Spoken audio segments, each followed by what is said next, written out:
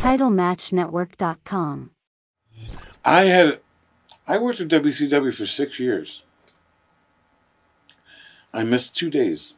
One was my mother-in-law died, and I had to go to the funeral. The other one was I had strep throat, and I called Tony, and I said, I can't talk. And I guess Terry Taylor, everybody went nuts trying to find Madden. And when I came back the next week, then that, what was his name? Mark Madden? No, the other guy that was supposed to be a writer. Oh, the JR guy who worked with Vince Russo. Russo. Ed Fiera. Oh, Ed was okay, but the other guy was... Vince Russo? Right. Oh, he was just a three-corner guy trying to switch the P underneath the shell on the corner. That's all he was. Three-card Monty. Had no idea for the business. I mean, he thought everything in the business he wanted to change, that he could prove it would draw money. He was a writer for Vince. Believe me. If he came up with 20 good ideas, Vince used one and changed it to what he wanted. Right. How did he do with WCW? Nothing. It was horrible. Horrible. He was a disgrace. It wasn't even wrestling when he took over. Pardon? The TV wasn't even wrestling anymore. No. It was all skits. It was horrible. No, it wasn't good.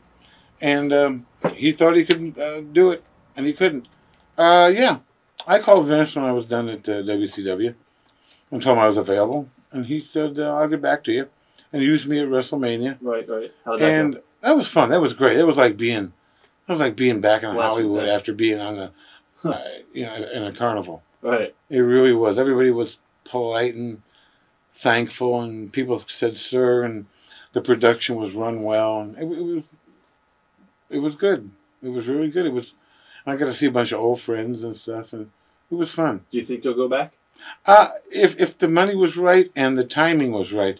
I don't want to work every day anymore. I don't want to. I got my book coming out. I want to do that. I want to do personal appearances. I want to do commercials. I want to be a spokesperson for a company or something. Wrestling, I don't know if I want to do. I don't think there is going to be wrestling anymore. I really don't see it, because people aren't going to buy tickets when they know what's going to happen. That's my thinking. You think it's just the business is going to go down out of cover? Yeah.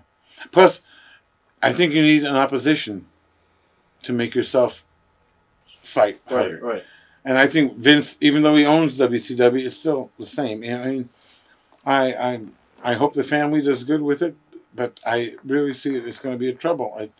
There's no interest there anymore. To me, there's no interest. How were you treated by the boys when you came back? Oh, they were great. Oh, yeah. I never met the Dudleys. Right. They were good guys. I had fun with them. They were good guys. I liked them. And, Eddie Guerrero's an old friend of mine, and Moenko, and the Iron Sheik. He's just a typical fool. And Nikolai Volkov and I, and we're talking, and Hillbilly Jim. And oh, we had a best time. It was fun. It was like somebody pulls a stake out of your heart and you come alive again. I was going to ask you kind of touched on it. Did you see that as a return, as a farewell, or a return? I looked at it as an opportunity. Whether he's going to hire me or not, it's up to him. Right. Whether I want to work the schedule he wants is up to me. I really don't need the money. I just have to get out of the house, because I'm thinking of my wife now as Nicole Simpson. I mean, you just can't be. I've been on the road for 40 years. Now I'm home. I just want to get out and do something.